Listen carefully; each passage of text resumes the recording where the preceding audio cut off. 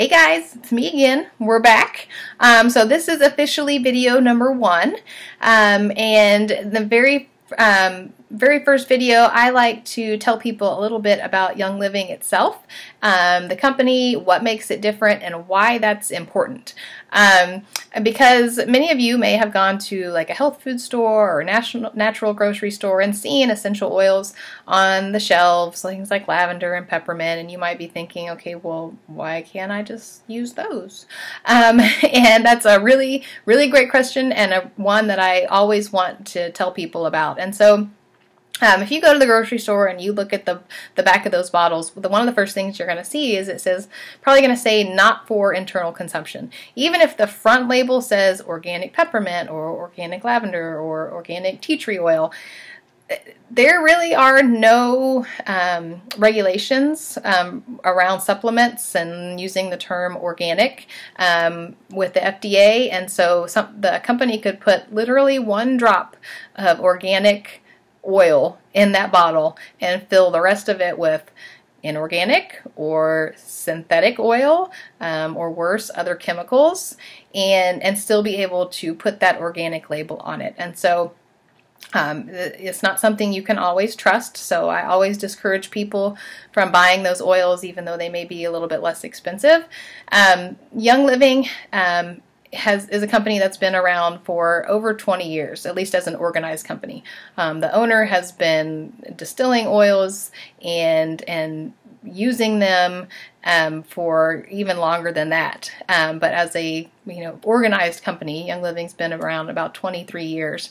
They are the oldest essential oil company in the United States, and one of the things that really makes us different is the Seed to Seal promise. And so you can go to seedtoseal.com and there's like a cool video and it talks all about it. But in a nutshell, really what that means is every single step of the process, from the choosing of the seeds, to the planting of the seeds, to the cultivation of the plant, to the harvesting and the distilling and all of the testing that goes on.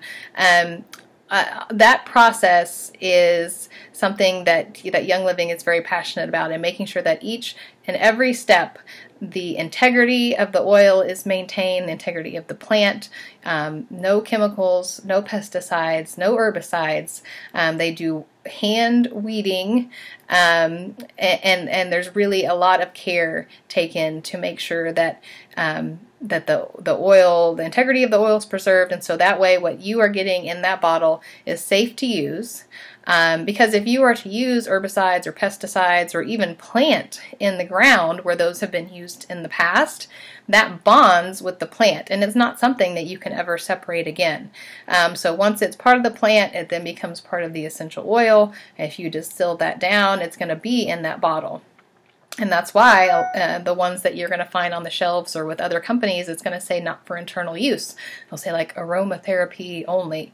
But as you'll learn in another video, even just diffusing or breathing those in, you're still getting those chemicals in, and we'll talk about that in a little bit. So very important to know that there is a distinction between Young Living and other companies, and it's not just some marketing ploy. It really is truly an important part of who we are. So again, go visit seedtoseal.com, SEEDTOSEAL.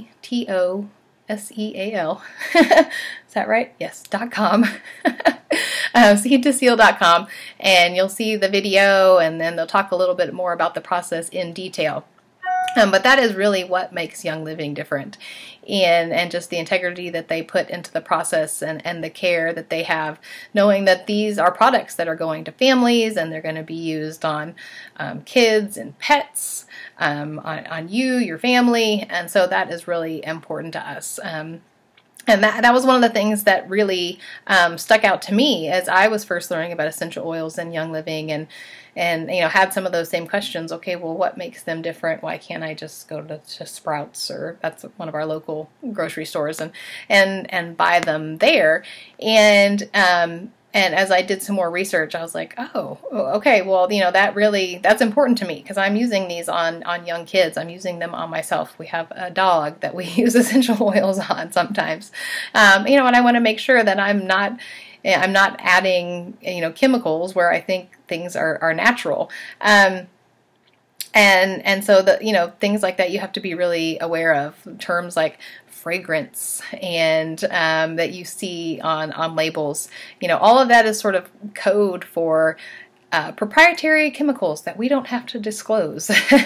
And so if you can't look at the label and see, what the oil is, or it's just lemon oil, or it's just peppermint oil, or we have some blends and it's gonna, list all the different oils and that's it. There's nothing else in there. And to me, that is a huge difference maker, and the reason that our family spends a little bit extra money, because we know we're getting good quality oils. We don't have to use as much of them, so really in the long run, it's not any more expensive. So that's why Young Living is different than a lot of other companies. So I always encourage people, do your own research. If you're still not sure, look, ask other people. Make sure that you're comfortable with the decision that you're making, and that's really the most important thing. So that's what I encourage everybody to do. So in our next video, we're going to talk a little bit about how to use essential oils. There's a couple different ways that you can, and also what is an essential oil. So stay tuned, and I will be back. Thanks.